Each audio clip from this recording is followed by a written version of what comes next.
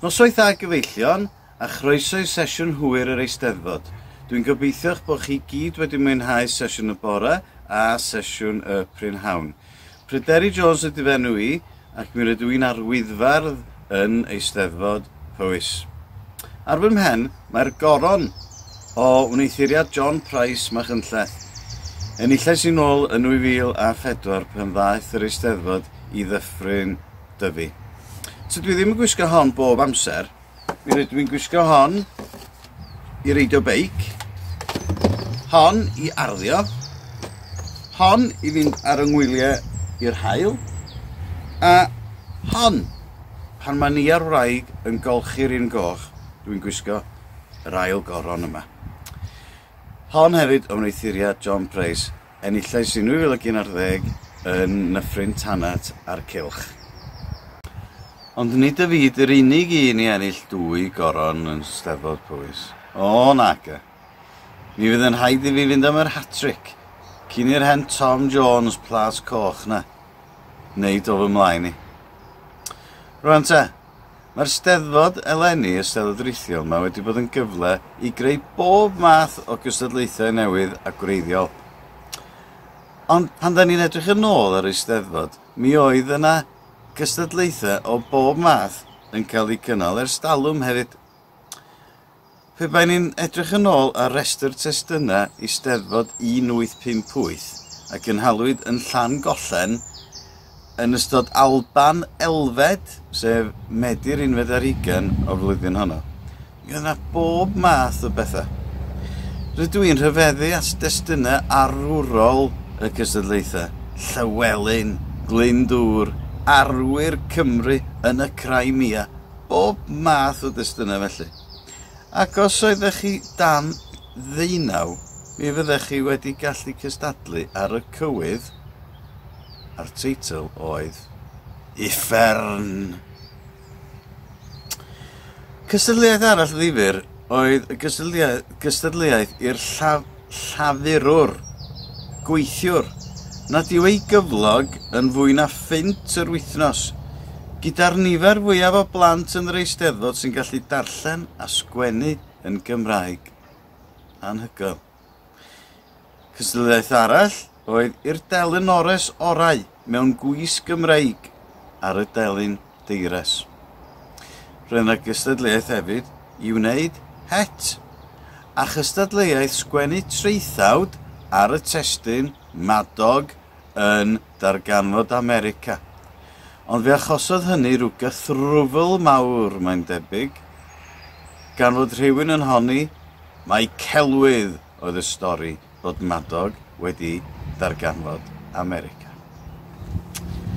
Felly dyna ni. Mwynhewch y sesiwn hwyr a phob hwyl I chi gyd.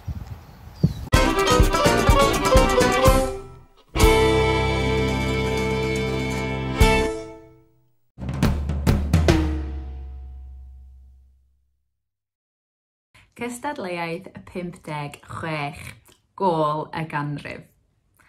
Beth allai ddeud, dwi'n edrych ymlaen yn arw at y dyfodol o'r Euros I Gymru.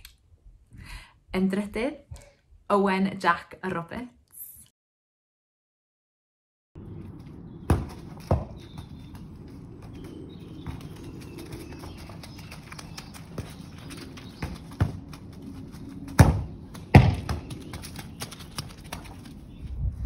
Yn ail, Libby Mac.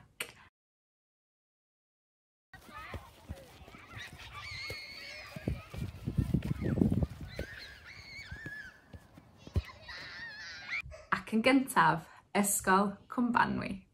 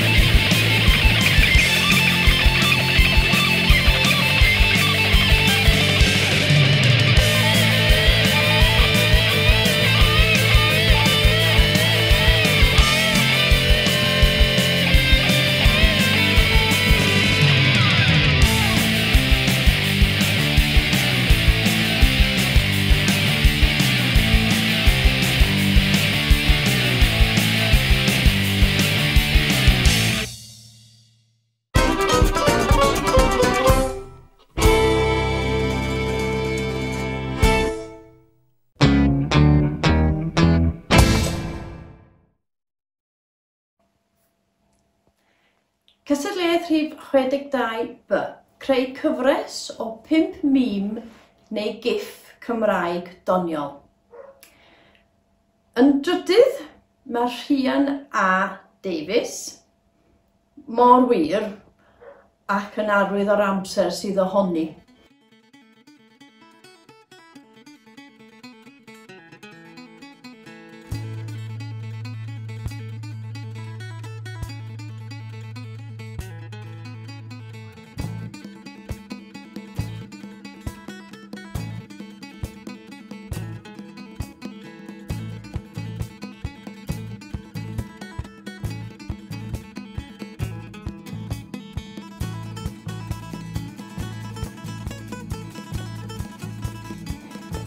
Yn ail, mae Rhian Davies, Ceridwen Drian,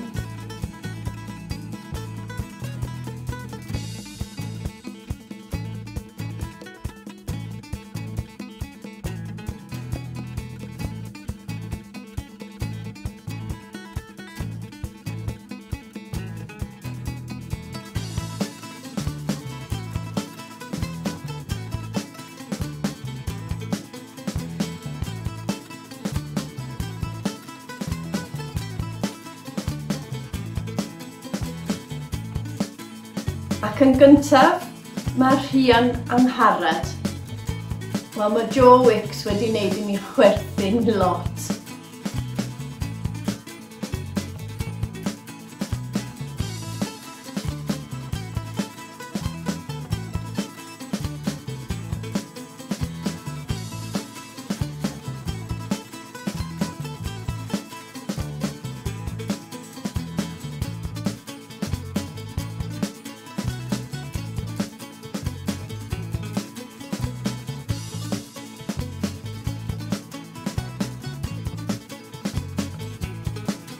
Just yn nghwestiwn ni ydy pryd mae Rhian Angharad Davies yn mynd i ddechrau sioe gomedi dwed. Diolch am gystadlu.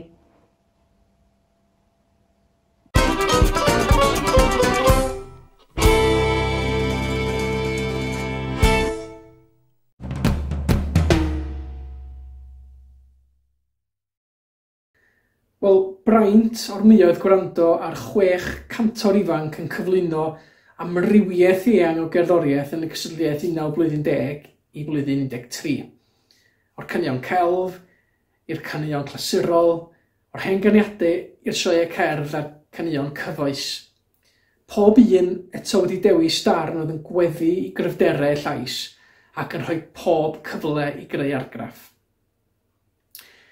Ges i waith dewis 3 o blith 4 oedd gen i ar Stori Fer, achos mi oedden nhw'n hynod o gyfartal. A mi fysai'n hoffi manteisio y cyfle i annog y 3 na ddaeth i'r brig i barhau ganu ac i gystadlu mwyn hogi a mi reinio i sgiliau perfformio. A braf iawn oedd clywed lleisiau'r hogiau yn y gystadleuaeth yma. Ges i'n mhlesio'n fawr iawn gan Gwern Morris Williams yn benodol sydd yn meddu ar lais addawol iawn.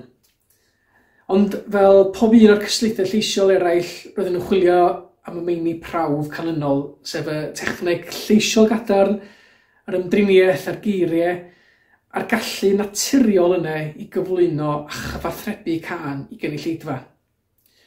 Wel, dyma rhai a lwyddodd orau i wneud hynny, a dwi wedi gosod rhain yn y 3 safle ucha. Fe wna i sôn amdanynt, ond nid mewn unrhyw drefn benodol. Y cyntaf dwi am sôn amdano yw Lois Wyn. Wel, dyma lais unigryw, sydd ar un llaw anadweddion canu clasurol, ond ar y llaw arall hefyd a think sioe gerdd fwy cyfoes. Mae gen ti lot fawr o anadl yn y llais, ac felly'n cynhyrchu sain ysgafn melfedaidd iawn a hawdd iawn oedd gwrandwr na ti'n canu. Doedd hwn ddim yn darn hawdd iawn i gyflwyno, oherwydd y croesacenni a rythmau cymleth yna, yn ogystal bod yr alaw yn gorwedd yn gyffredinol yn rhan uchaf cwmpawd y llais. A mae hynny'n golygu bod angen techneg gref mwyn cynnal a hefyd canolbwyntio gydol y darn. Dwi'n meddwl bod angen i ti macio mwy wrth ganu, yn enwedig yn dysgwyddau a cael safiad cadarn wrth berfformio. A dwi'n meddwl eithon ni helpu ti ystwytho chdi bach ar dahongliad a dal arni i weithio ar y brawddegu fel bod yn dod yn fwy ac yn fwy cerddorol. Ond wrth ystyried bod y darn yn un hynod heriol, fe wnes i job arbennig o dda ohoni. A dwi'n edrych ymlaen i glywed y llais yma'n parhau i ddatblygu, neu fel mezzo neu fel soprano. Nesa, dwi'n sôn am Georgia Williams. Wel, dyma lais swynol a ffyr, ac fe wnes i lwyddo i ymdrin yr alaw a'r geiriau yn sensitif a theimadwy. Dehongliad di-ffws a naturiol, a roedd symlrwydd ac ystwythder y cyfan yn ychwanegu at y cyflwyniad. Hawdd iawn yw mynd i organu a tharfu'r naws bersonol sydd ei angen ar gyfer canu'r darn benodol yma. Jyst gwylio weithio bod y traw ddim yn dioddef, ac efallai bod canu i gyfeiliant trac dim wedi helpu ti y tro hwn. Ond fe wnes i wylhau'r ffordd nes di liwio a datblygu'r darn gyda chafbwyntiau, a llefu wedyn oedd ti'n tawelu ac o'r cyfle ti ailadeiladu teg at y diweddglo. Da iawn ti. A'r trydydd dwi am sôn amdano yw Pryderi Jones. Roeddwn ni wedi ynghyfareddu gyda llais a phresenoldeb Sophie. Llais eiddfed sydd wastad o dan reolaeth gadarn a thonyddiaeth sicr o'r nodyn cyntaf hyd at y nodyn olaf. Brawddegu cerddorol ystyrlon yn cael ei siapio'n gelfydd a llif y darn yn symud yn ystwyth o un rhan i'r rhan arall. Mi wnes i lwyddo i greu naws hudolus ac wnes i mi ymlacio'n llwyr wrth wrando arna ti. Arbennig iawn a llongyfarchiadau ti ac i Georgia a Lois yn y gysadleuaeth yma. Ac felly'r canlyniad holl bwysig. Yn y trydydd safle, dwi'n gosod Lois Wyn.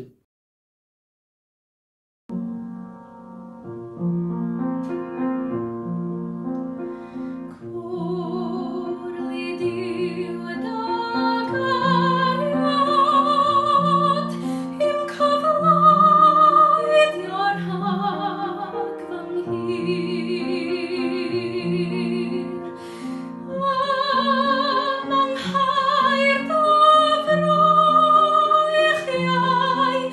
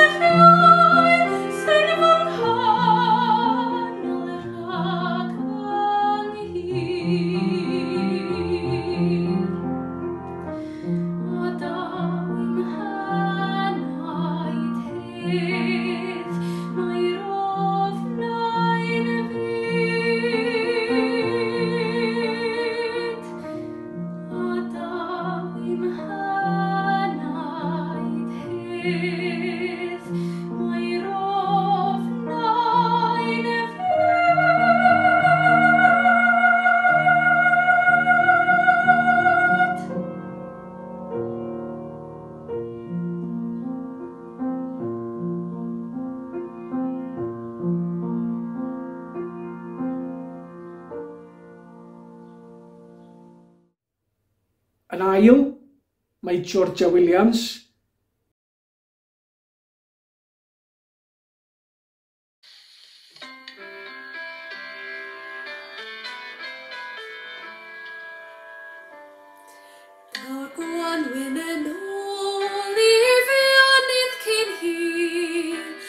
Glas fydd yr hawyr, a glas fydd y tir, glas fydd y cefnfor, ond di fydd Gymron.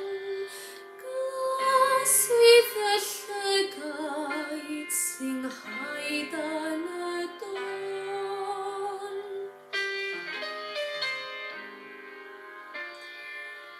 Daw'r heilwen o'r blodau o'r pryd, blagir o'r fedlen a gloen o'r ffrid, daw'r wenol o bell i'r neth i'ch fenol.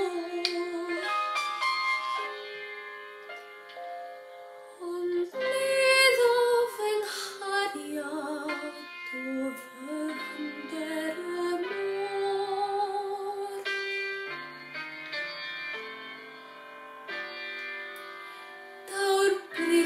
I'r hafon, tar alarch i'r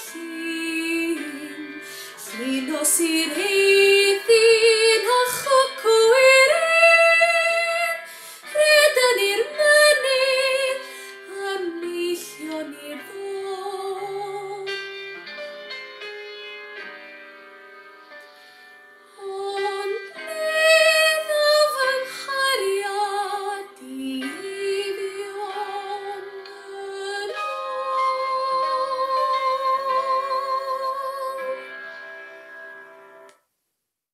Ond yn cipio'r wobr gyntaf, mae Sophie Jones.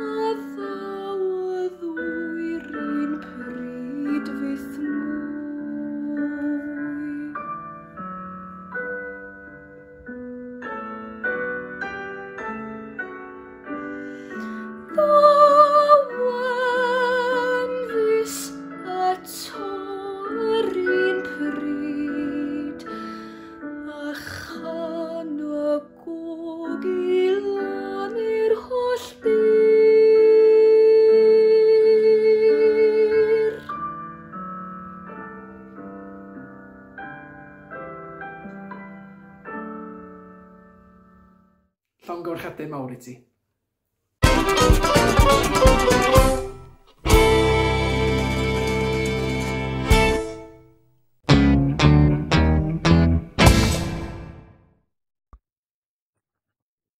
Cystadleuaeth rhif 20 I ddysgwyr o oedolion.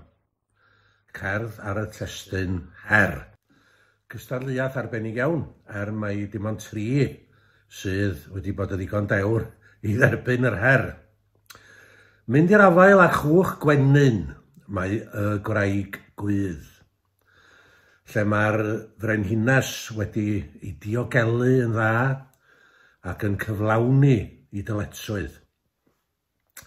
Mae'r gerdd yn cyfleu yn llwyddiannus dros ben, ddileit y gweinynwr yn ei waith, offer hen ffasiwn y grefft, y sibrwd o fwg, a ddewid mel yn y pantri. Ond rhaid cyfadda i mi ama weithiau wrth allan y penillion. Mae penillion Saesneg ydyn nhw'n y bon wedi mynd drwy felin gyfieithu. Yr fath ar ffigenw o bosib. Nyth clyd i wenyn babanod, meddai y gwraig gwydd. Wel, nyth clyd i fabanod gwenu, mae'n feddwl dwi'n credu. Byddaf yn cwrdd â'i uchelder, meddai wedyn, wrth sôn am frenhines y gwenyn. Wel, i mawr hydy di honno, ynde? Math arall o haines ydy uchelder. Ond cerdd arbennig iawn serch hynny, a gwerth i chaboli a'i chymrigio yn llwyr. Cynnig ar englyn sydd gan Castellan. Yr her iddi hi, meddai, ydy barddoni, a hynny'n Gymraeg. Mae rhythm englyn i'r bennill, mae siap englyn arni. Mae'r mynegiant yn lan ac yn loiw fel y dylai fod. Gwersi cynganeddu sydd ar Castellan i hangen nhw'n. Mae un cynnig ar ôl, ac mae hwnnw yn un hynod iawn. Mae ffigenwr bardd, dysgwr iaith a'i dasg rithiol yn dipyn o orchest yn o'i hun. Cywydd hir sydd ganddo o dan y teitl Her Greta a Ninnau. Mae o'n canu ac yn cynganeddu yn hyderus iawn. Cadw tir rhag codiad ton. Detox carbon dioxid. Gyrru ateb mae Greta, merch lafar am ddeiar dda. Ond mae mymryn o ansicrwydd ieithyddol yma gacw. Hwylio herio yw'n harwr. Wel, hwylio herio mae'n harwr sy'n iawn. Hawdd cywiro llinell felly, heb chwalu'r gynghanedd, ond nid felly mae i bob tro. Does dim modd cywasgu yw ei i un silla, enghraifft. A dyfroedd, nid dyfrau, ydy mwy nag un dŵr. Ond mae'r llinell glo yn gwneud iawn am ryw frycha bach felly. Ein baich yw'r pethau bychain. Wel, yn drydydd yn yr her i oedolion, ail iaith, mae y gwraig gwydd, yn ail, Castellan, ac yn gynta, a chadair hefod yn bell, a wrach corn gwlad cyn bo hir, dysgwr iaith a'i dasg rithiol. Llongyfarchiadau mawr.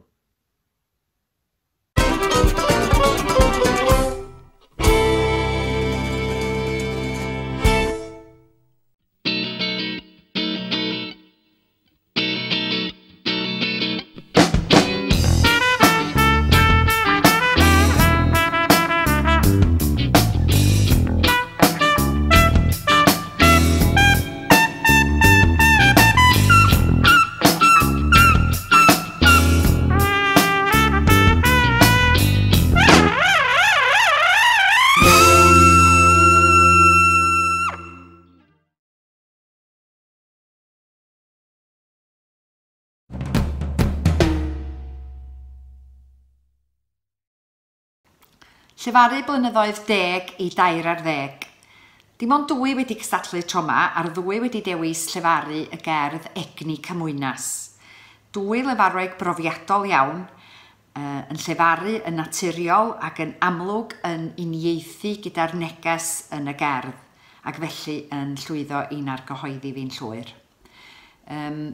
Mae'r ail wobr yn mynd i Stori Jones. Egni cymwynas. Mae stadiwm ein gwlad yn dywyll, ond yn bair o bosibiliadau. Nad oes band am chwarae. Ymhlith yr rhesi gwag mae adlais torf yn chwyddo'n gitgan, a gwreichion hen heilioni yn ffaglu'n fil o fflamau man. Peth felly yw egni cymwynas, y trydan cudd ym mhob cwr o'n gwlad. Sy'n nôl ffisig, neu'n gwneud neges, sy'n rhannu sgwrs fel rhosyn annisgwyl, sy'n gylch pan freichiwn ein gilydd o bell. Ac wrth i ni anturio drwy diroedd newydd ein hen gynefin, yr ail fapio yw ein her. Ond chwythdod cofleidiau rithiol a diflastod pob clo dros dro. Mae gwefr mewn cymwynas o hyd, fel cyffwrdd yr haul a blaen bys, a llewyrchwn fel gwlad yn ei sgil. A'r wobr gyntaf, oherwydd bod ti chydig bach mwy naturiol a bod y llefaru yn llifo yn well a ddim gymaint hwyrach o or-ymdrech mewn mannau gan Sophie. Yr wobr gyntaf felly yn mynd i Lowri Griffiths. Egni cymhwynas. Mae stadiwm ein gwlad yn dywyll, ond yn bair o bosibiliadau, nad oes band am chwarae. Ymhlith yr rhesi gwag, mae adlais torf yn chwyddo'n gitgan, ac gwreichion hen heilioni yn ffadlu'n fil o fflamau man. Peth felly yw egni cymhwynas, y trydan cudd ym mhob cwr o'n gwlad, sy'n o ffisig neu'n gwneud neges, sy'n rhannu sgwrs fel rhosyn annisgwyl, sy'n gylch pan freichiwn ein gilydd o bell.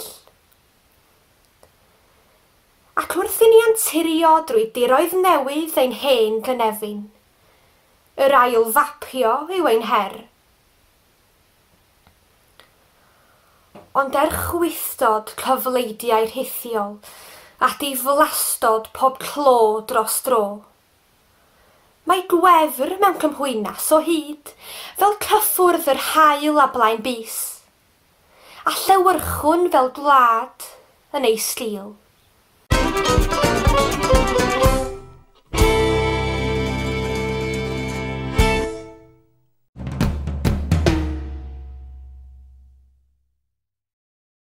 Symai, a chroeso i feirniadaeth cystadleuaeth rhif 51, cyfansoddi darn heb eiriau gan ddefnyddio unrhyw dechnoleg.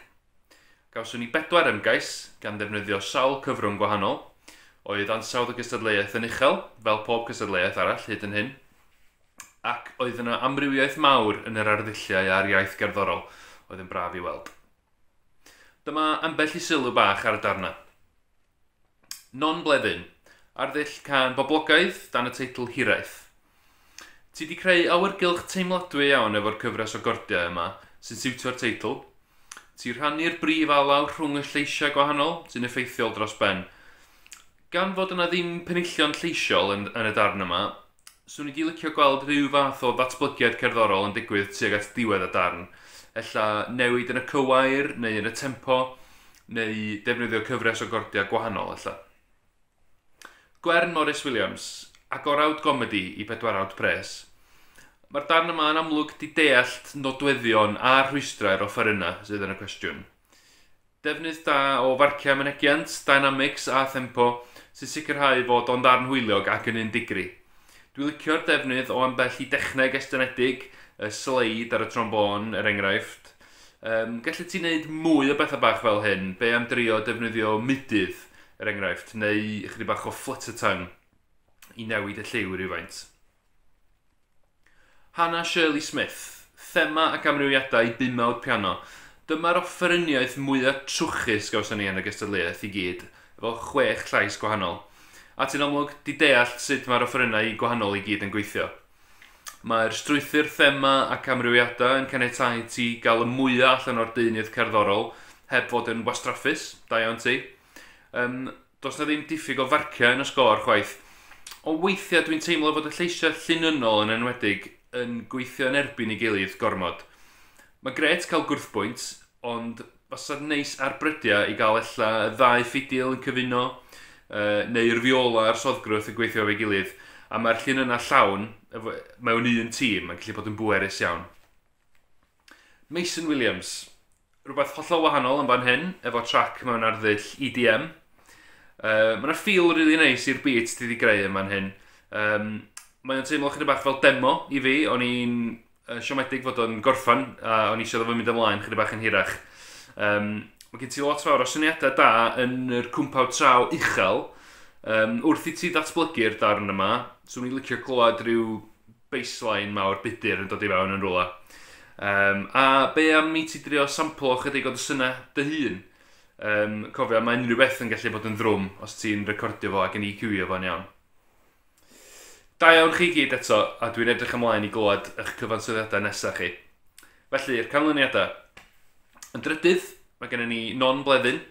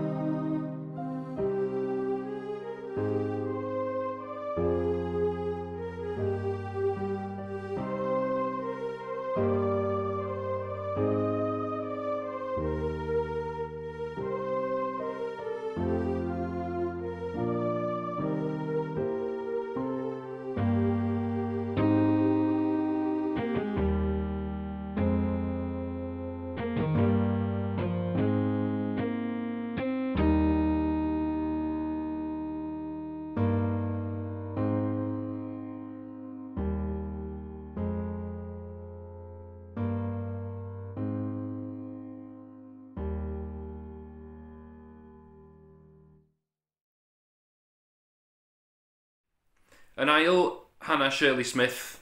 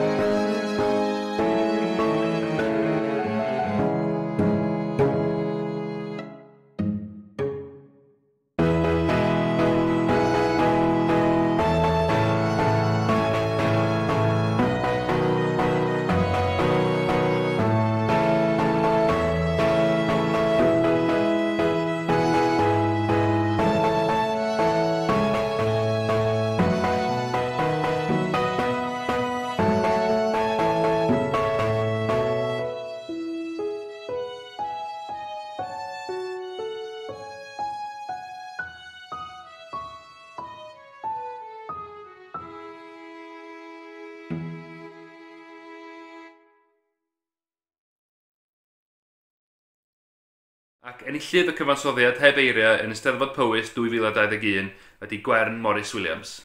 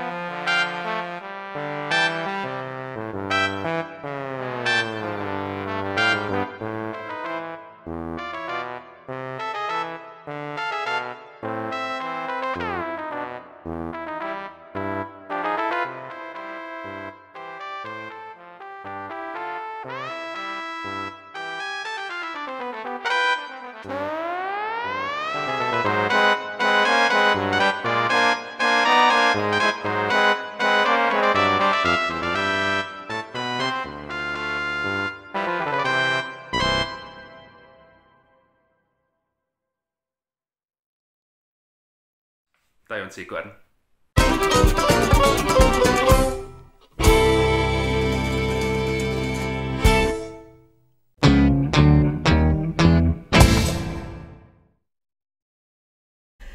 Helo, dyma feirniadaeth cystadleuaeth rhif 19, sef Llên Meicro. Y geiriad yn yr rhestr testunau oedd Llên Meicro ar y thema enfus. Yr unig ddrwg efo hyn oedd bod rhai cystadleuwyr, yn hollol ddilys, wedi ddehongli olygu un darn o Llên Meicro, ac eraill, yr un mor ddilys, wedi ddehongli olygu casgliad o ddarnau o Llên Meicro. Gellir dadlau bod hi'n haws creu un darn da, neu felly'r dadlau bod yr rhai gyflwynodd sawl darn wedi cael sawl cyfle i wneud argraff ar y beirniad. Felly penderfynais nad oedd hwn am gosbi naill garfan na'r llall. Ond mi oedd hi fella'n anodd cymharu. Derbynwyd 9 ymgais, a diolch i bawb am gystadlu wnes i fwynhau y darllen. Mi oedd hi'n anodd dewis. Efo'r rhai mi allwn esbonio pam nad oedden nhw'n cyrraedd y brig tro yma, amball un lle roedd yr hyn oedd yn digwydd rhy amlwg.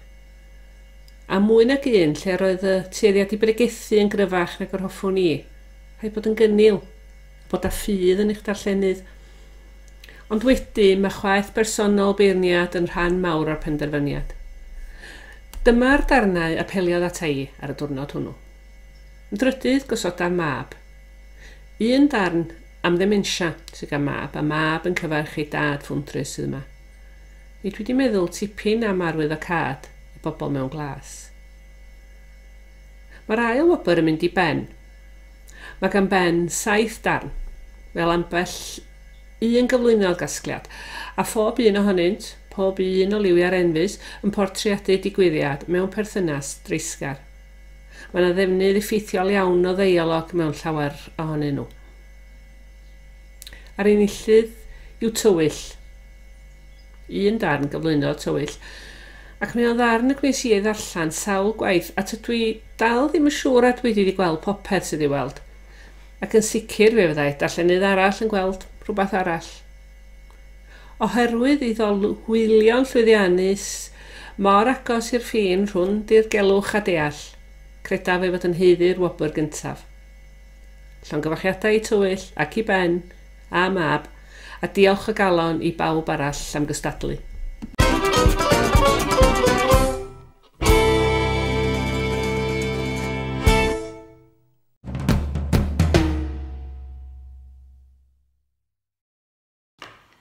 Pedwar cyflwyniad ysgafn i deulu neu i swigen ddaeth i law. A da iawn oedden nhw hefyd. Cystadleuwyr cyntaf, criw y cyflwyniad dramatig. Sgript gret, llawer o waith ymarfer yn amlwg wedi mynd i mewn i'r cyflwyniad yma. Perfformiad gwych gan unigolion ac roedd y criw i gyd yn cydweithio'n dda. Roedd y llefaru a'r canu yn rymus a chlir. Da iawn chi, un ond sy'n na. Oedd o'n 3 munud a gofynion y gysylltiaeth oedd 2 funud. Yr Ail-greu oedd parti llefaru ysgol gynradd y Trallwng dwi'n meddwl, nes i drio craffu ar eich crysau chi i weld. Cyflwyniad llawn rhinweddaf fan hyn ar plant yn amlwg y mwynhau. Ond fel parti llefaru, oedd y cyd symud yn diodda yma gacw yn y cyflwyniad, ond da iawn chi i'r fath. Yna, fe gawson ni teulu Nant Hirwen. Ffilmio, golygu ac actio proffesiynol iawn fan hyn. Hen joc wrth gwrs, sef yr ystyr yn mynd ar goll wrth gyfieithu o'r Gymraeg i'r Saesneg. Ond wannol ydych chi'n ddoniol, a mae siŵr fan yna lawer iawn o ail recordio wedi gorfod bod os ydych chi chwerthin wrth wneud hwn. Felly faswn ni beth bynnag. Da iawn chi, nes i fwynhau hwn yn fawr iawn. Ysgol Pont Roberts wedyn oedd yn cloi gystadleuaeth. Parti llefaru da iawn yn fan hyn, y cyd symud a'r cyd llefaru yn gweithio'n arbennig o dda a'r plant yn amlwg yn mwynhau perfformio. Felly dyma'r canlyniad. Yn drydydd mae Ysgol Pont Roberts. Breuddwydion. Dwi wedi breuddwydio droeon mod i'n gallu hedfan. Nofio drwy'r cymylau, dawnsio gyda'r adar, gwibio o wlad i wlad. Dwi wedi breuddwydio droeon mod i'n ddyfeisiwr gwych. Beic sy'n gallu sboncio, teledu sy'n gwneud gwaith cartref, gwely sy'n canu. Dwi wedi breuddwydio droeon mod i'n brif weinidog.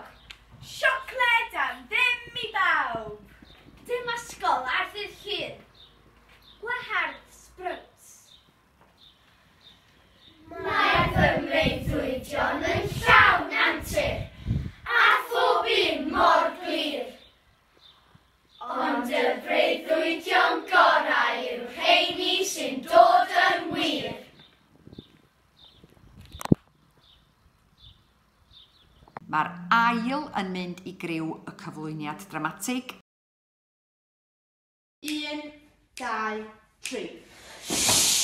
Mae'n wyddwn ar byd dechrau. Yn sicr, mae'r ysgolion ar gair. Mae ysgolion ar gair. Hefyd, mae ysgolion agor. Agor, cae, agor, cae, agor, cae, agor, cae, agor, cae. Swigen 1 i'r llawr yma. Swigen 2 i'r llawr yma. Fydda chi? Na! Un ffordd cadw pethau 2 fetr reit. Gowchwch chi dwylo cyn i chi gyfod ag unbeth. Cos dan ni gyd yn dilyn fel yn defau man a sy'n ystafell lan sebon a fi. A cofio nidau eiliau sydd yn poeni pawb defnyddio sebon a fi. Ond mae dwylo mlaen. Rasta heitin yn grif ar groen a drewi'n gas. Reit, swigen 3 ar Llên. Swigen 4 adre. Hwyr! Allai ddim clywed, ti am niwten. Dwi'n meddwl fod i'n dipyn o fwy. Dyn ni'n meddwl bod o'n digon o sioe, oi, oi. Dim yn siwt a ddau efo'n rods.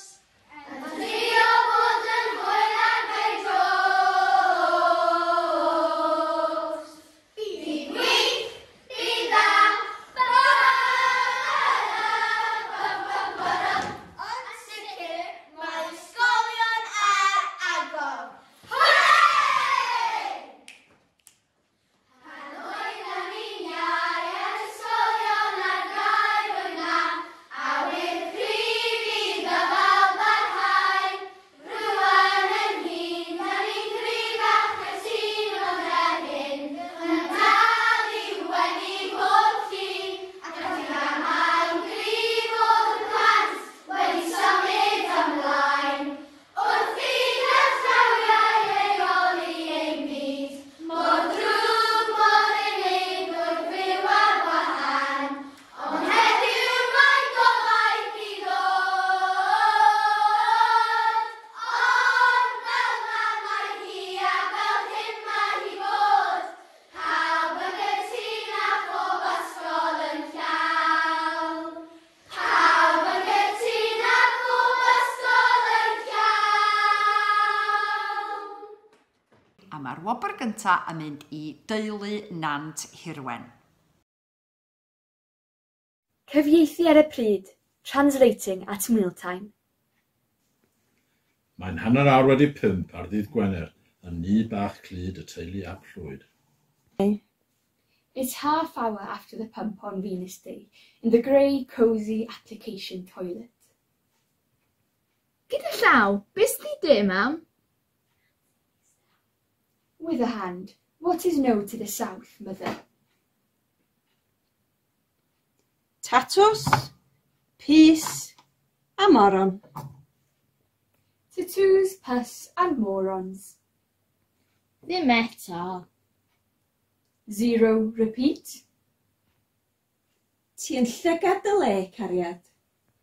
You're in the eye of your place, lover.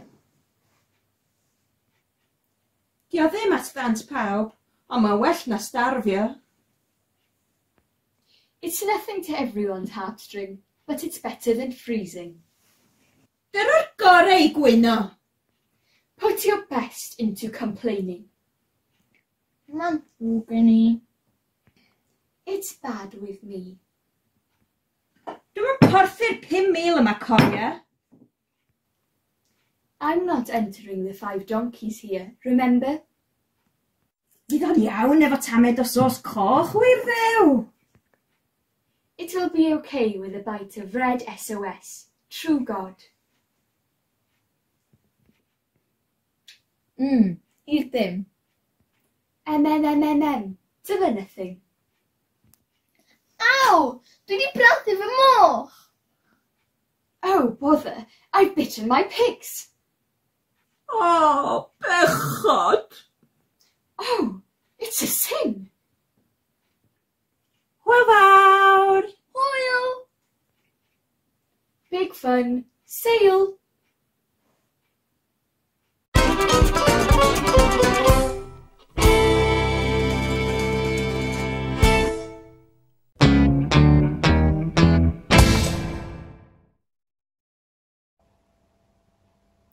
Cystadleuaeth rhif 65. Ffotograffiaeth. I ail-greu darlun neu glawr CD neu lyfr gan artist, cerddor neu awdur o Gymru. Yn drydydd, mae William a Jack ar y tractor.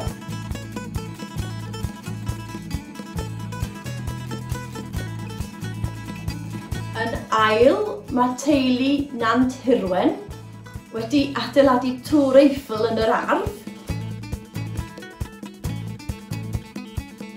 Ond yn gyntaf, mae aelwyd sycharth wedi mynd i gymaint o drafferth i wisgo fyny fel y bandana.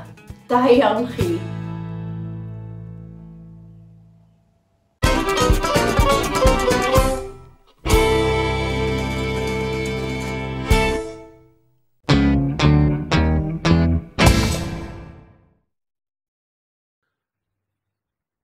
Cystadleuaeth 16, telyneg a'r testun yn agored.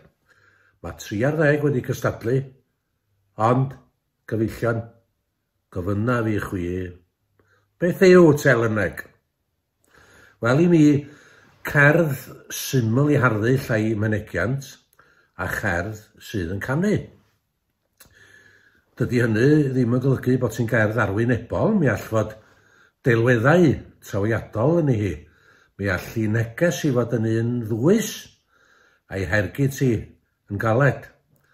Ond nid telynegion ydy rhan fwyaf o gerddi'r gystadleuaeth yma yn y marn i. Mae mynegiant llawer ohonyn nhw yn rhy ddyrus a rei eraill wedyn yn canu dim.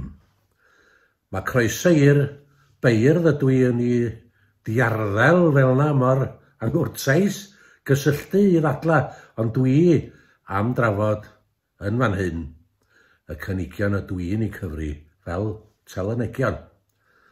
Sôn am ddrysau bywyd mae trafodau, drysa'n agor i roi cipin i ar res o olygfeydd, yn cychwyn efo Llen Cyndod ac yn gorffen efo Colli Cymar.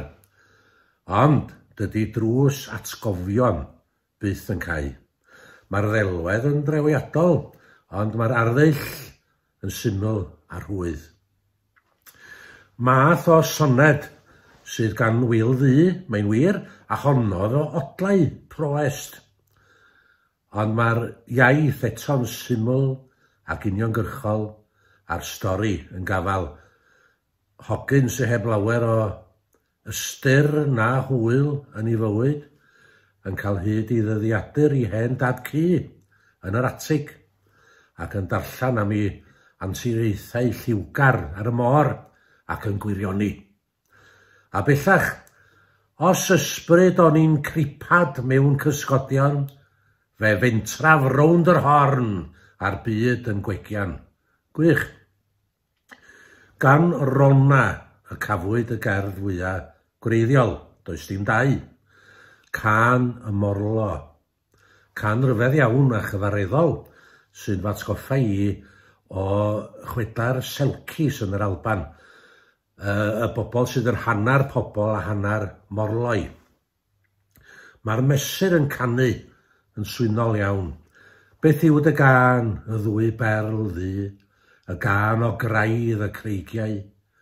Ai alawon lu hen forwyr fi a glwyr ar y graig, ac felly yn y blaen fel tonnau yn hel ac yn chwalu.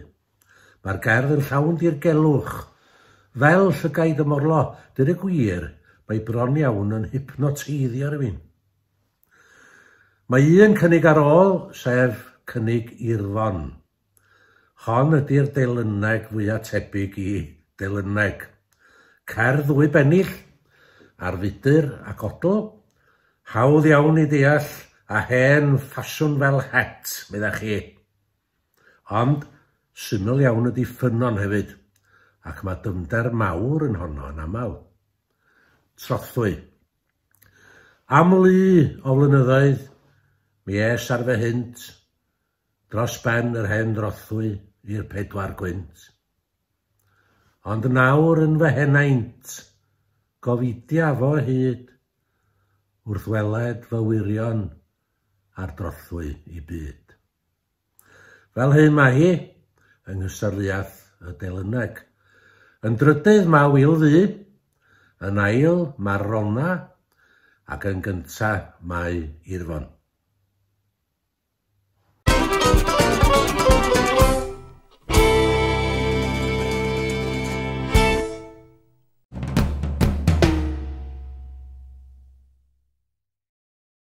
Wel, mewn cystadleuaeth, mewn Eisteddfod arferol, mi fyddai canu emyn dros 60 yn siŵr o ddenu cantorion o bell ag agos.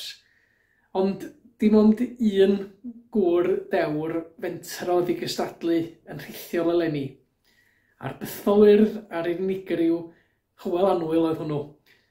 Ag be all ei ddeud, dim ond bod wedi cael datganiad o eiriau gwahoddiad, mi glwaf y dyner lais gan Ieuan Gwyllt, dehongliad hynod o swynol, a diolch yn fawr i chi Hywel am gystadlu, a braf clywed eich llais yn parhau i fod mor ddisglair ac erioed. A braint o'r mwyaf oedd gwrando arnoch chi, a mi ydych chi'n llwyr heddiannol o'r obr gyntaf.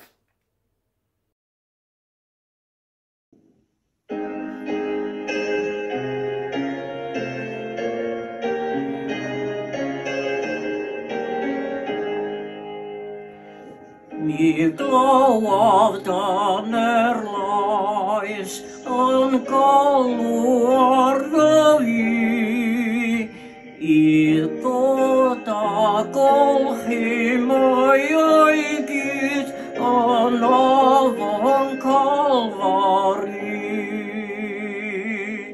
Arglwyd yma fi,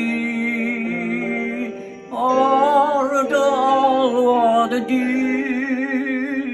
cana fenaid yn y gwaed ac oed o'r galfori.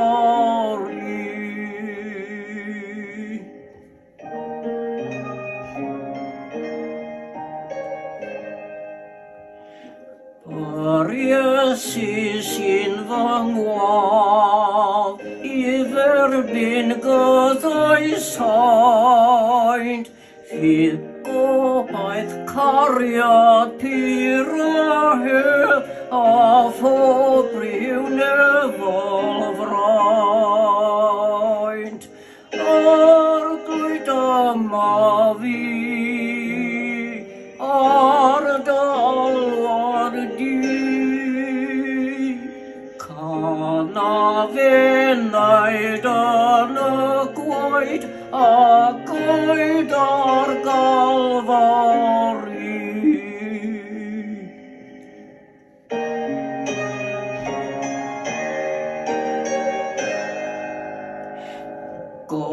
Gogoniant beth am drefn, y cymod a'r glanhad, derbyniaf Iesu fel yr rwy a chanaf am y gwaed.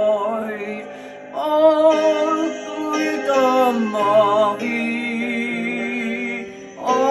ardalwad di, cana fenaid yn y gwaed ac oed ar galfori.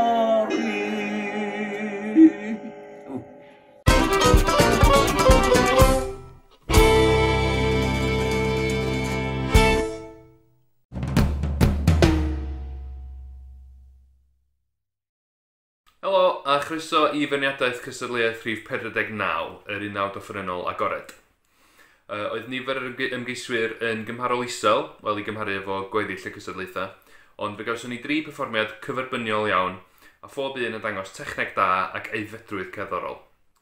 Jyst cwbl o sylwadau yn drefn y Dropbox, felly yn cychwyn efo Cadi Glwys Davies.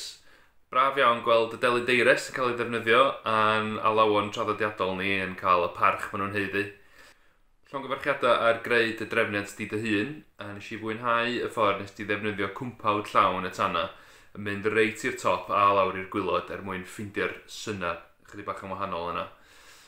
Pan ti'n datblygu'r trefniant yma yn y dyfodol, be am drio dod â chydig o gordiau gwahanol i fewn i'r pictiwr? Mae'r E minors, B minors, D majors yna sgyn ti, maen nhw'n gweithio'n gret, a swn i'n licio clywed chydig o'r cordiau perthyn, ella dod â C, G, A minor i fewn yn y tro nesaf. Doniol O'Callaghan, perfformiad gwbl wahanol a llawer iawn i fwynhau yn fan hyn. Da iawn ti am gymryd y trafferth i ffindio neuadd go iawn, a ti wedi llwyddo llenwi'r neuadd yna efo dy sain cyfoethog hyfryd. Mae yna siap hyfryd i dyfrawddegu a digon o ystod yn dy dynamics. Gofala weithio ar ddiwedd y brawddegau yn enwedig efo nodau byrion, fod ti ddim yn gorchwara a baglu o dro i dro. Fysa tafodi chydig bach ysgafnach a gynganu chydig bach mwy cryno yn gallu dy helpu di allan yn fanno. Carwyn Evans wedyn ar y corn bariton, sain mawr, hyderus a chyfoethog, mae o'n cyd-fynd yn wych efo'r darn. Mae dy ynganu ar cychwyn y nodau ac ennog milwrol, mae o'n gweithio'n berffaith yn y cyd-destun yma. Byddwn ofalus efo diwedd dy nodau, ambell waith mae yna dueddiad i wasgu chydig bach ar y sain. A pan ti'n chwarae darn fel hyn, hynny di alaw efo amrywiadau, bydda'n saff i drio wneud yr amrywiadau yna mor gyferbyniol a phosib. Meddwl am gymeriad gwahanol i bob un, a bydda'n eithafol efo'r dynamics a'r marciau mynegiant i gyd. Diolch eto i'r 3 ohonoch a llongyfarchiadau ar gyfrannu gystadleuaeth mor safonol. Dyma'r drefn yn y marn ni. Yn drydydd, y tro yma, Carwyn Evans.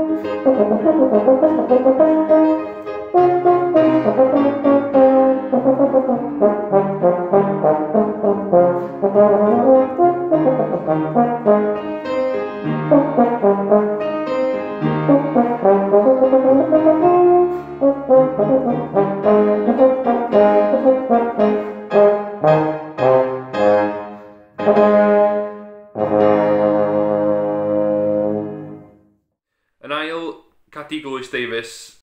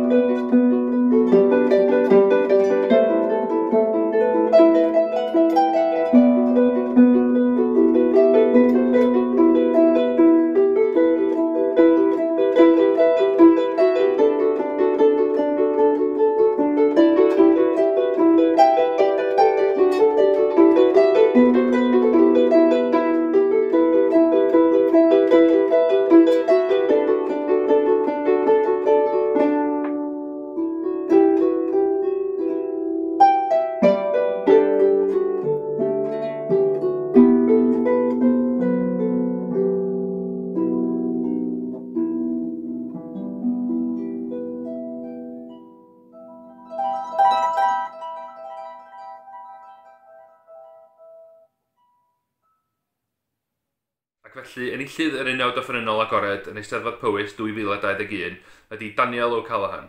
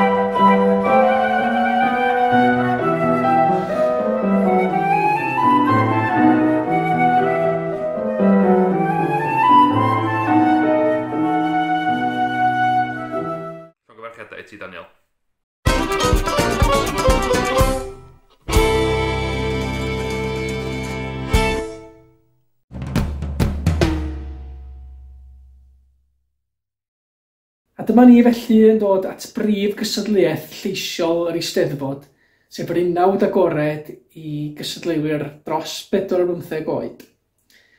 A braf iawn oedd derbyn 12 eitem. Glesni Rhys Jones yn canu Mai. Dewis arbennig ac ymdriniaeth hollol gadarn o waith Mirion Williams. Adeiladu at uchafbwyntiau'n gwbl gelfydd a phopeth o dan reolaeth. Diolch am yr ymdrech i eirio mor arbennig ac eglur. Dwi'n gwybod fod y rhythmau chwimna yn gallu cloffi cyflwyniad weithiau, ond mi oedd o'n berfformiad llawn a ddewid ac argyhoeddiad. Yna, Lauren Williams, llais soprano disglair a cyfoethog. Arddull mor hamddenol yn llwyddo i daro'r nodau uchel yn gwbl ddiymdrech a'r canu llym legato yn gwbl hyfryd. Efallai bod ansawdd y recordiad wedi golygu bod y geiriau chydig yn aneglur, yn enwedig y cydseiniad ar ddiwedd gair. Felly, dal ati i weithio'r hyn mwyn tacluso'r perfformiad. Yr unig beth arall efallai yw'r mynegiant ar yr wyneb. Coda dy eiliau mwyn dod â'r llygaid yn fyw, fydd hefyd yn ffordd o finiogi'r sain hyd yn oed yn fwy. Ond perfformiad greinus a thelanegol tu hwnt. Yna, y trydydd dwi am sôn amdano ydi Rhys Meilir. Rhys yn canu Can yr Arad Goch. A braf clywed y gan yma yn cael ei chyflwyno gan denor mewn cywair addas. Wel, llais tenor arbennig. Yn gwbl sicr sydd ti ymdrin a chael gorau o'r afferyn sydd ganddo. Dwi'n siŵr fydd y berfformiad i'n dod â gwen i wyneb pob un fydd yn gwrando. A jyst dymuno'r gorau ti wrth i ti barhau i ddatblygu ac i ddilyn gyrfa gobeithio yn y maes canu clasurol. Diolch yn fawr iawn i'r tri ohonyn nhw. Felly, y canlyniad. Yn drydydd, dwi'n gosod Lauren Williams.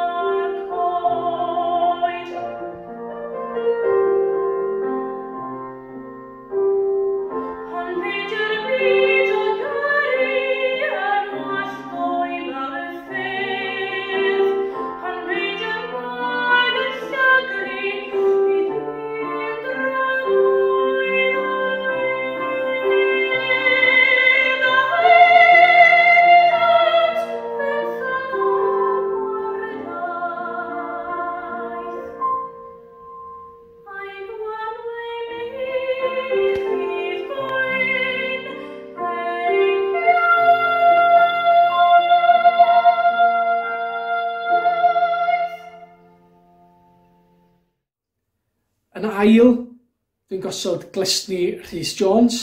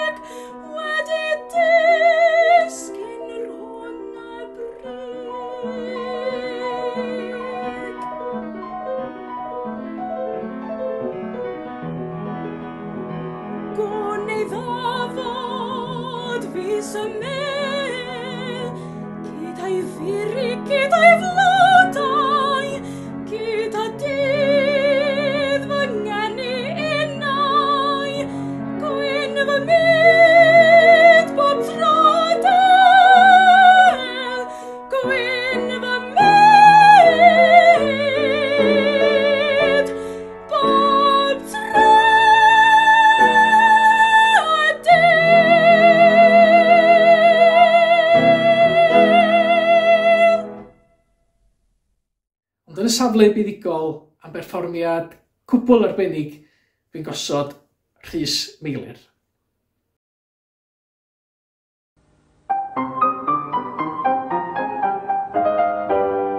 Os hoffech wybod sut mae dyn fel fi yn byw,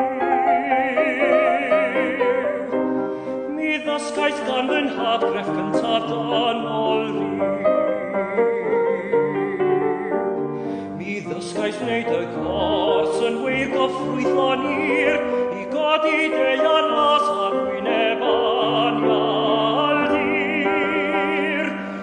Rwy'n gorwedd efo'r hwyr ac yn codi efo'r wawr, rwy'n gorwedd efo'r hwyr ac yn codi efo'r wawr, i ddilyn yr og am ochr y glog, a chamlyn yr arad och ar ben a mynydd mawr. Cyn boddio ar eich byd pa greffwyr fan a goch, chwyddolech ddod am dro rhwng cyrn yr arad coch, a pheidiwch meddwl fod o pleser a mwynhad yn aros byth rhagod i bryniau'r i'ch arwlad.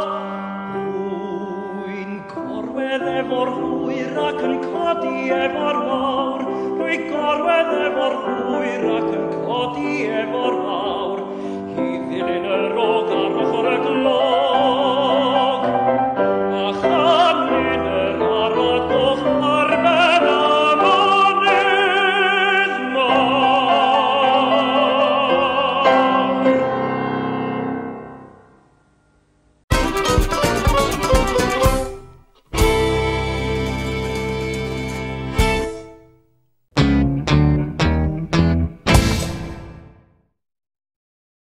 Cystadleuaeth rhif 13, cywydd ar y testun Powys.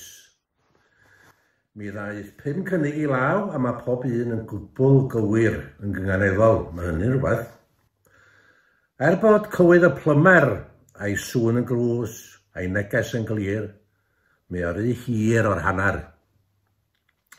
Can o fawl I bywys I ganfadog, ac mae rhyw dinc clasurol yn hi, ond mae chydig gormod o ryw eiriau llanw, fel heb os ac yn ddi ball, a gormod hefyd o ganu gor eiriog. Yn y lannau i'r calon werdd ry un angor un hangerdd. Mae gormod o'r ymateg weithiau yn tagu'r dweud. Cwyno am y tywydd ym Mhywys mae gitar awyr. Mae hi'n braf ymlaen afon ac yng Nghaerdydd, ond yna dim ha ym Mhywys.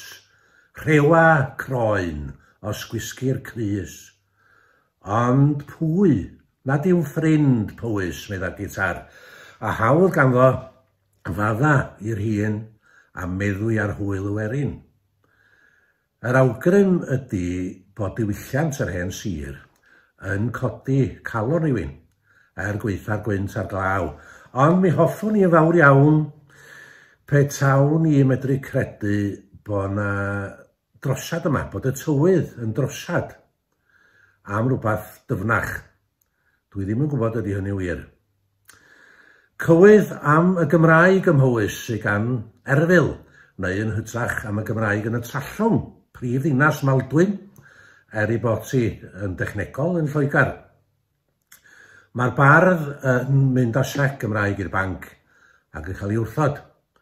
Ac wedyn mae o'n cyfarch hogan mewn siop yn Saesneg ac yn cael ateb yn Gymraeg. Eber hi yng Nghymreg yn bro, 59, dyma'ch newid. Hyfryd o beth ydy bod y gynghanedd lys gynfanna yn dibynnu'n gyfan gwbl ar fod rhywun yn dweud y gair naw, ynyll pobl gwlad y Mwynder, new, gwych o beth. Ond mae cywydd heddiw'r bore yn codi'n uwch byth. Myfyrdod un yn dod adra sy'n yma, rwyf ar ffyrdd pentref i'r ffin o rwydwaith hen cyffredin. Fel lleifior, yn ôl I leifior oedd enw y nofel enwog wrth gwrs, fel lleifior drwy'r gororau, per I haith, eto'n parhau yn beraidd heddiw'r bore, yn rhan o liw yr hen le, dyfynnu o'r hen garol Plygain, ar gyfer heddiw'r boran, faban bach ac yn y blaen. Ond ymlaen, dyma lonydd yn dal Cymreigdod y dydd, o blegid fel hen Blygain, daw yr iaith ar gân drwy'r drain. A dyma chi ddiweddglo grymus iawn. Meiddio byw mewn ffermydd bach, o fewn hen ffyrdd addfwynach. Byw ar enaid y bryniau, byw ar hyn, dyfal barhau a byw cymdogaeth o bwys. Hyn yw byw yn yr hen bywys. Sylwch ar yr ailadrodd mawr ar y gair byw. A campus ydy meiddio byw mewn ffermydd bach. A hyn yw byw yn yr hen bywys. Ar y ffin, ar ymyl un pethau, mae pobl gwlad y Mwynder yn byw, ond os am neb yn gwybod yn well na nhw sut mae dal I fynd heb wan galoni. Ac mae angen chydig bach o'r math yna o fwynder arno ni gyd. Cystadleuaeth wych yn wir, a fel hyn mae hi. Trydydd, gitar awyr, ail, erfil, cynta efo 3 seren, os nad 7 seren, heddiw'r bore.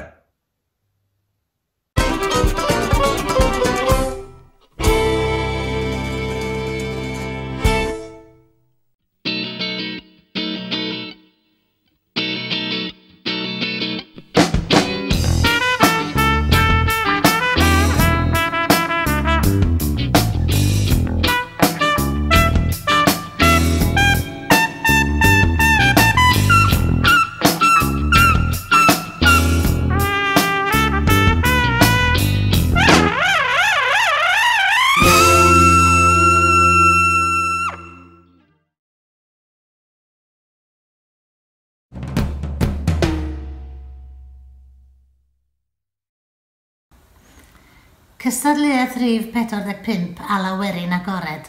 Cystadleuaeth dda iawn, a phob un o'r 7 llais a ddaeth i gystadlu o ansawdd arbennig iawn. Canmoliaeth uchel i'r tri ddaeth i'r brig, a hynny am y dehongli synhwyrus, y lliwio cynnil ac wrth gwrs cnesrwydd y lleisiau. Mi ges i wir fy nghyffwrdd gan y tri perfformiad. Yn drydydd, Rhys Meilir.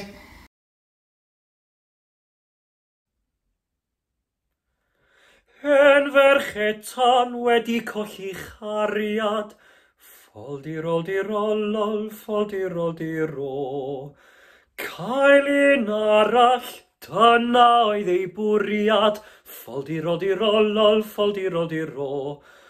Ond nid oedd un o lanciau'r pentre, ffoldiroldiro. Am briodi lisafach yr hendere, ffoldiroldiro, ffoldiroldiro.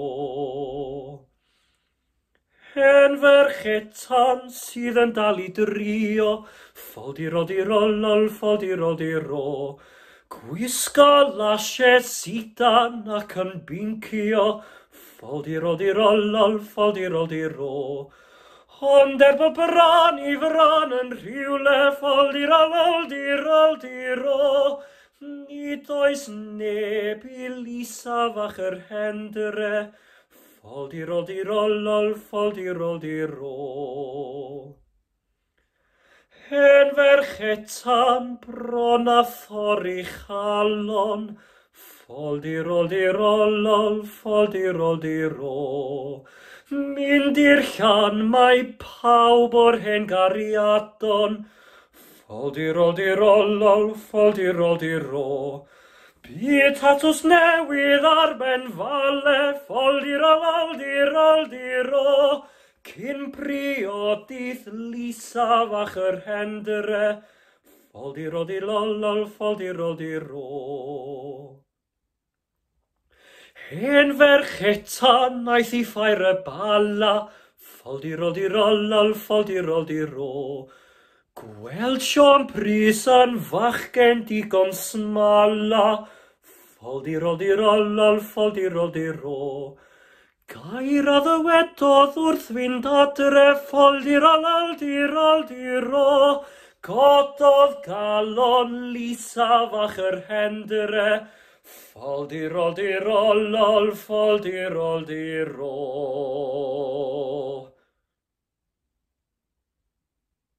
Yn ail, Fflir Davies. Yn y môr y byddor mynydd, sydd yn cilio bro meirionydd. Llawn unwaith o garni cyn i'n halom dirion dorri. Cyn i'n halom dirion dorri. Miwn a blang o dderw cariad, a'i mastio bren y profiad. Oddaf hiraeth arni nofio doni'r wlad a fyno. O doni'r wlad a fyno. Yn y môr y mae pysgodyn, ar y traeth yr wyn ei mofyn. Yn y cwrt y mae dysgeidiaeth, yn y galon fach mae hiraeth. Yn y galon fach mae hiraeth.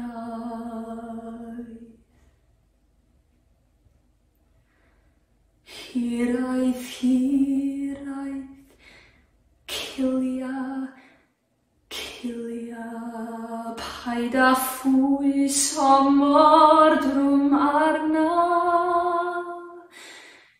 Tiog o wyneb at y pared, ac os tir y galon tored. Ac os tir y galon tored. A fi lan y môr i wylo, Peth awr wyl a na tafyno. Roedd a blythyr dan ei haden draw i'w gario i dregorwen. Draw i'w gario i dregorwen. Ac yn gyntaf am gyflwyniad naturiol a sensitif, John Roberts. Yn y môr y byddor y mynydd, sydd yn cuddio bro meirionydd, na chawn unwaith olwg arni, cyn i'n halon dirion dorri. Cyn i'n halon dirion dorri.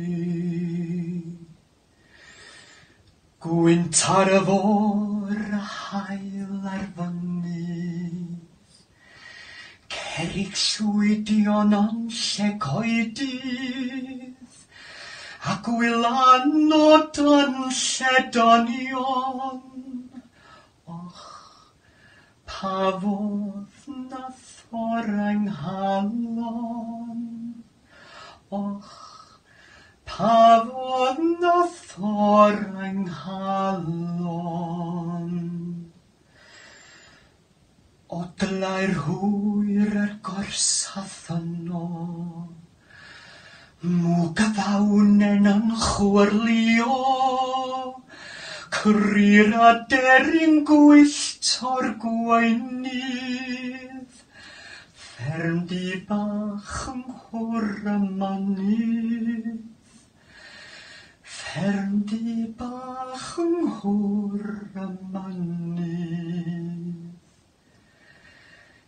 Eco pell rhyw fwyn garolau, a chyfyrddiadau Sion y tannau, dwys a melys llawn llawenydd,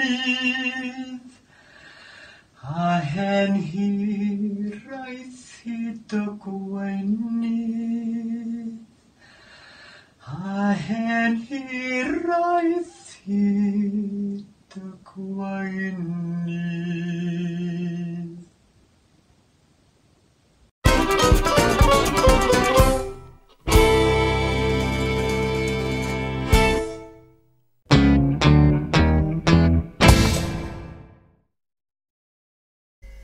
Dyma feirniadaeth gystadleuaeth rhif 17. Stori Fer ar y thema cynefin. Derbynwyd 1 ymgais ar 10.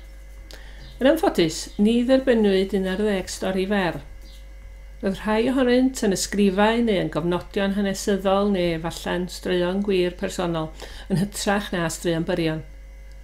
Dyna'r unig reswm pan fy modi wrth ddewis enillwyr wedi diastyru gwaith rhywun fel gwyliwr ar fy nhŵr er enghraifft. Ac os ydych chi'n teimlo mai dyna pam na chawsoch eich gwobrwyo tro hwn, plis pidiwch ar hyr darn mewn dror ac anghofio amdano. Mae llawer ohonynt yn ddarnau sydd werth eu cyhoeddi yn rhwla.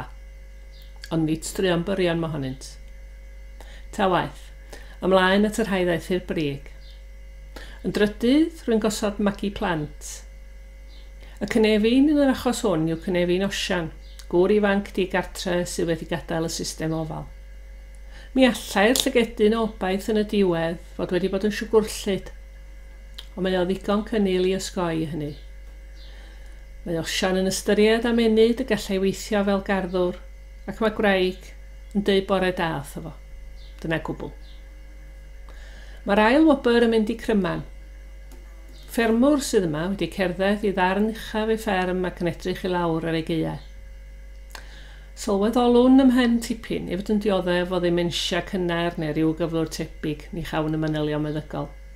Eto, dyma awdur sydd yn delio â ffwnc anodd heb fod yn or sentimental. Mae'r stori sy'n ennill yn stori wahanol. Ni enwir y cymeriadau. Cawn stori yr hen gi bach, a thrwy hynny cawn hanes bywyd yr hen fenyw fach ei berchenog. Mae yna naws chwedlonol neu werinol i'r stori, ond mor foel rhywsut i'r dweud yn rhan fwyaf o'r stori, fe ddawn ni adnabod yr hen fenyw fach, uniaethu â hi a chydymdeimlo hi. Llongyfachiadau i mochyn pinc a du, a diolch i gyd am gystadlu.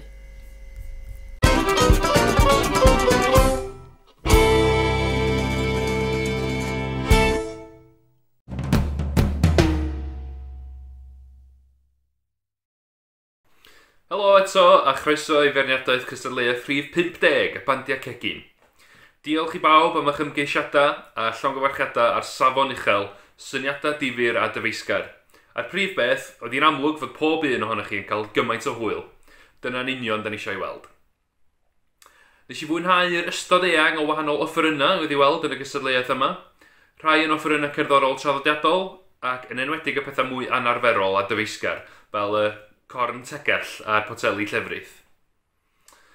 Braf oedd gweld y band neu gerddorfa yn cael ei wahanu fewn i gwahanol adrannau, gyda offerynnau fo gwahanol sain a thraw yn cyd chwarae, ac hefyd ambell i polyrhythm, hynny ydy gwahanol rythmau yn cael ei gosod ar ben ei gilydd i greu gwead chydig bach mwy trwchus.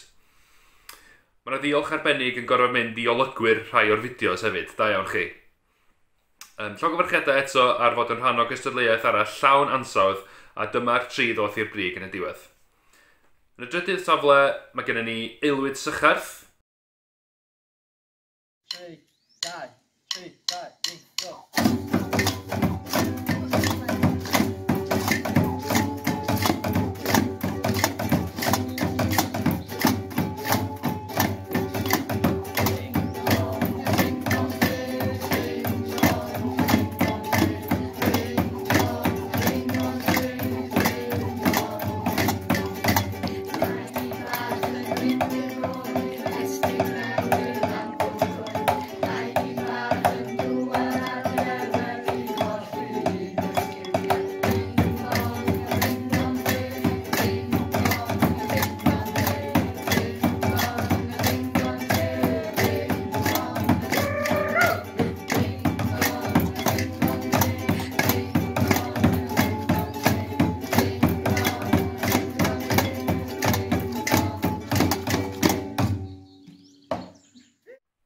Yn ail, ysgol y Trallwng.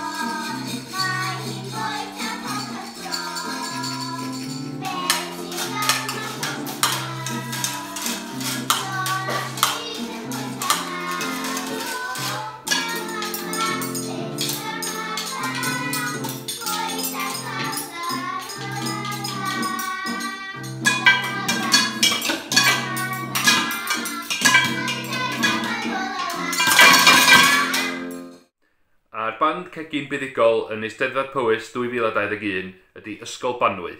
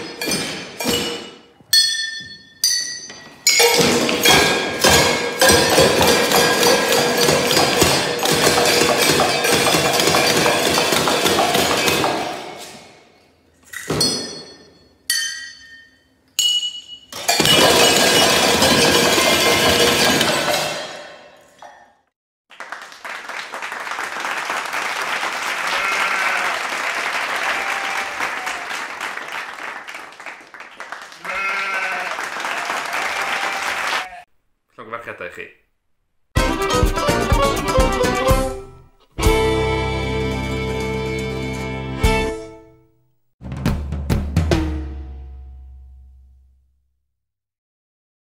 Wel, roedd cysadleuaeth y grŵp parti neu ensemble swigen agored yn gyfle gwych i ddod â criwiau at ei gilydd ac i fod yn greadigol wrth gyflwyno a pherfformio cân. A braf o derbyn 10 yn y cysadleuaeth arbennig yma. Yn gyfuniad o ddiawdau, o driawdau, yn ensembles ac yn bartion ysgol hefyd. A braf iawn oedd clywed lleisiau plant yn cyd-gannu hefo'i gilydd am y tro cyntaf dwi'n siŵr ers cyfnod maith. A mi yw'n annog pob un i ddal ati i gystadlu, a dwi'n edrych ymlaen i glywed chi'n canu'n ddiw gobeithio mewn eisteddfodau yn y dyfodol agos. Wedi pwyso mesur, dyma'r 3 sydd yn dod i'r brig yn y gysadleuaeth ensemble, grŵp neu barti swigen agored. Yn y trydydd safle, dwi'n gosod Ifan a Cadin Idwyd.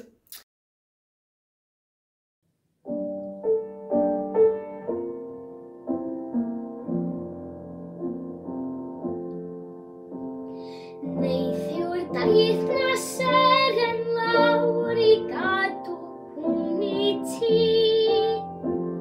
Gwenon uwch dyweli a daith gwawl o'i golau hi. Neithiwr roedd na angel yn hod gyda'r seren wen. Canodd gyda'i delyn yna dwedodd pawb amen. Yn y nos heren dos, gwarchod plant y byd mae hon. Dawer awel gwirion, dawel nes, dawer bore newydd sbon. Yn y nos heren dos, gwarchod plant y byd. Gwarchod plant y byd mae hon.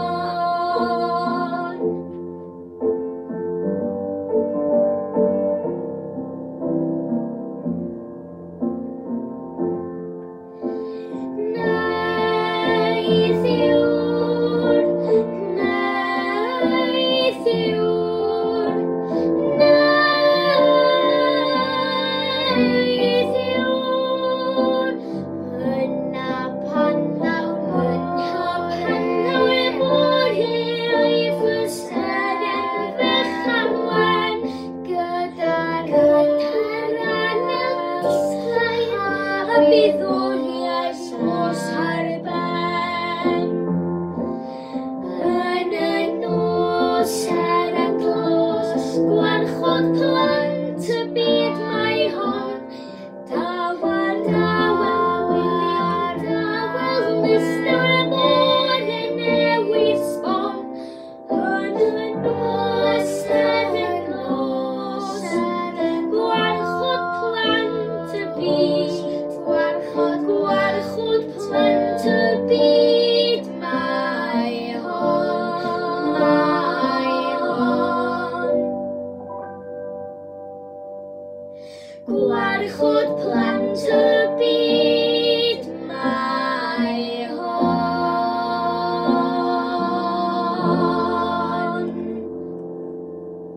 A mor braf gwrando ar ddeuawd gan y brawd bach a'r chwaer fawr. Eto, cafwyd asiad perffaith ganddynt a'r undod yn ei lleisiau yn hynod o swynol. Daliwch ati i gyd-ganu ac i gysadlu efo'ch gilydd i'r dyfodol ac i fwynhau perfformio fel brawd a chwaer. Yn ail, mae Cira a Rhys.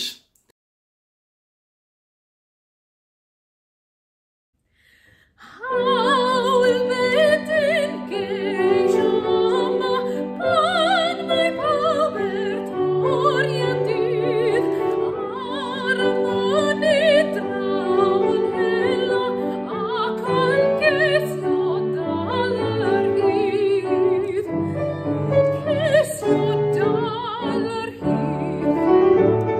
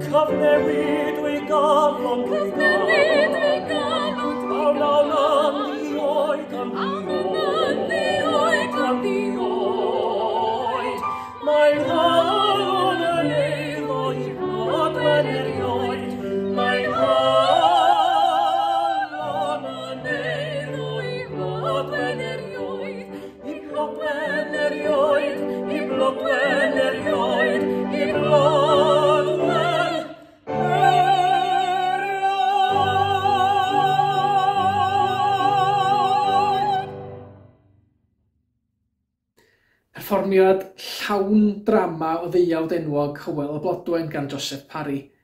Y ddau yn amlwg wrth i boddau'n cael portreadu'r cariadon enwog yma, a chafwyd dehongliad adloniannol a safonol iawn gan Cira a Rhys. Da iawn chi. Ond o drwch blewyn, dwi'n gosod y wobr gyntaf i glesni Elain a mam.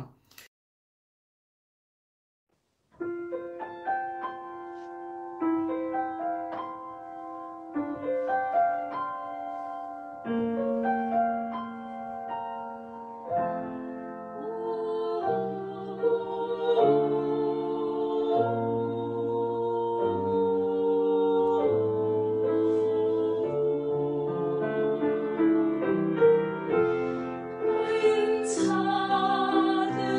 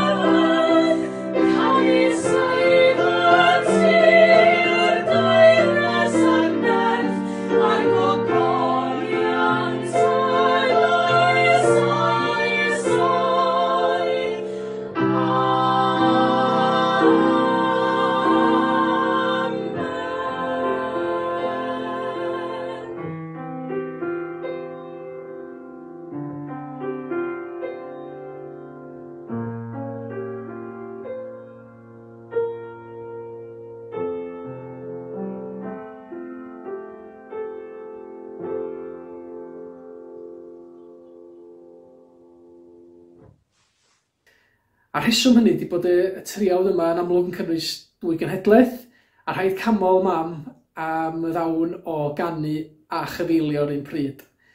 Asiad hyfryd a chyfoethog, ac darn oedd yn arddangos cryfderau'r 3 llais ar ei orau. Perfformiad o safon uchel iawn a phleser pyr oedd gwrando arnoch chi, felly llongyfarchiadau a diolch fawr iawn i bawb fi'n cystadlu yn y gystadleuaeth yma.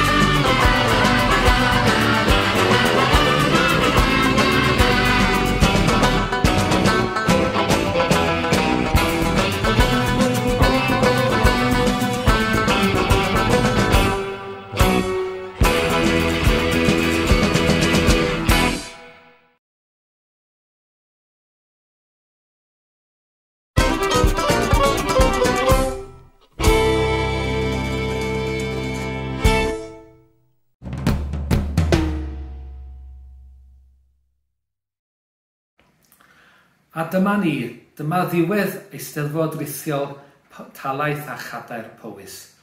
Mae wedi bod yn ddiwrnod hir o gystadlu amrywiol dros ben, o'r llon i'r lledd, llawer o hwyl, llawer o ddeddfeisgarwch a llawer o waith paratoi.